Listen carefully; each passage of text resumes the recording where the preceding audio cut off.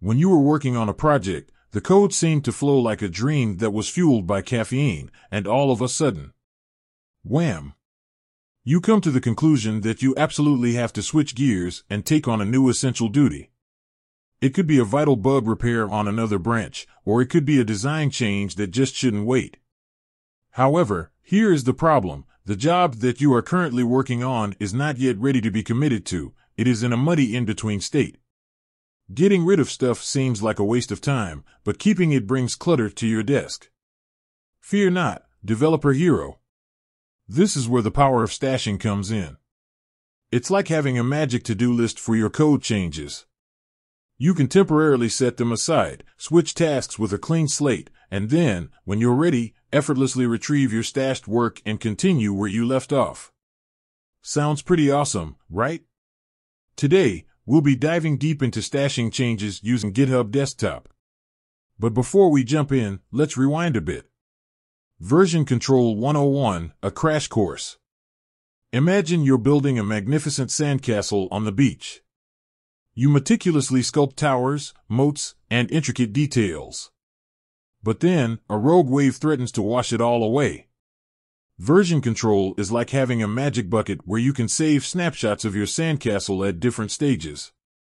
If disaster strikes, you can simply revert to a previous version and rebuild from there. That's essentially what Git, the version control system powering GitHub, does for your code. You commit your changes at specific points, creating a history of your project's evolution. But what if you're in the middle of sculpting your sandcastle, editing code, and a different project demands immediate attention? Here's where stashing shines. Stashing like a boss, a step-by-step guide. Alright, let's get our hands dirty with GitHub Desktop. Step 1. Embrace the messy middle. Go ahead and make some changes to your code. Don't worry about creating a perfect commit message yet. We're just simulating that in-between stage we talked about earlier. Step 2. The stash button is your friend. Look towards the top right corner of the GitHub Desktop window. See that button with a box and an arrow pointing upwards? That's your golden ticket, the Stash Changes button. Give it a heroic click. Step 3. Craft a meaningful stash name, optional. A pop-up window will appear, offering you the chance to christen your stashed work with a descriptive name. This is especially helpful if you plan on having multiple stashes. Think of it like labeling your sandcastle snapshots, moat fortification versus shell detailing. Step 4. Farewell, uncommitted changes. Hit stash and poof. Your uncommitted changes disappear from the Changes panel. Your workspace is clean, ready for you to tackle that other burning task. Step 5. Finding your stashed treasures. Now, let's say you've conquered the urgent task and it's time to resume your original project. Head over to the left-hand sidebar in GitHub Desktop. Look for the inconspicuous, but oh so important, Stashes section.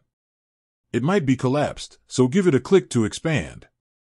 Step 6. Retrieving your stashed work. You'll see a list of your stashed changes, hopefully named with your clever descriptions. Click on the stash you want to bring back to life. Step 7. Apply or pop. The choice is yours. Here, GitHub Desktop offers you two options, apply or pop. Both achieve the same outcome, your stashed changes reappear in the Changes panel. However, there's a subtle difference. Apply. This integrates your stashed changes seamlessly into your current workspace. Think of it as carefully merging your sandcastle snapshots into the current structure.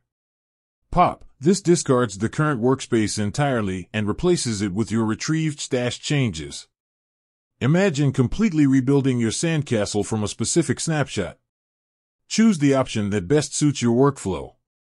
Stashing, a superpower, not a crutch. Remember, stashing is a fantastic tool for temporarily setting aside uncommitted work. However, it shouldn't become a crutch for messy coding habits. Strive to make clear, well-defined commits whenever possible. But for those inevitable moments when you need to switch gears, stashing becomes your developer superpower.